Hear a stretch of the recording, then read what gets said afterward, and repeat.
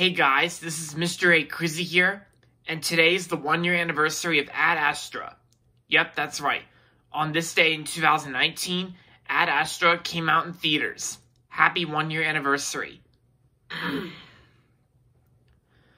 It's been exactly 1 year since this movie Ad Astra starring Brad Pitt came out in theaters on September 20th, 2019, the same day as Downton Abbey and Rambo Last Blood. So happy 1-year anniversary to those two other movies as well. But yeah, so Ad Astra starring Brad Pitt. Also, it says right here, go behind the scenes with James Gray and Brad Pitt. Also includes deleted scenes and audio commentary. And yes, I do remember, I actually saw this movie in theaters. On the day it came out. When I saw it with my dad and Uncle Charles, and for what it is, we all kind of liked it. I mean, maybe my Uncle Charles thought it was okay, but I liked it. Yep. And this is what the Blu-ray looks like.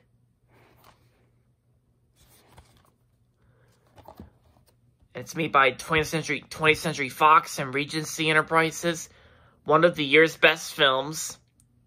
And yeah, Ad Astra is actually one of my favorite movies of 2019 last year. Yeah, because even though critics kind of liked it, while audiences kind of didn't really like it that much. Probably because there's like a bunch of other outer space movies that are out there, like Interstellar, The Martian, and Gravity. And I do remember when I was watching this movie in the theaters, there might be some there are some scenes in this movie where it may feel like Star Wars a little bit, where it's like Star Wars but without lightsabers, like, you know, where it feels like Star Wars. And of course, I do remember there was also a scene in this movie where the moon was considered a vacation resort, where there was a sign saying "Welcome to the Moon," and none of the people in the movie that were on that moon vacation resort, like none of the people in the movie were wearing spacesuits, because in reality, astronauts wear spacesuits because there's no oxygen in outer space, and there's also no oxygen in space. And well, like I said, there's no oxygen on the moon and outer space, but there's also no gravity in space either.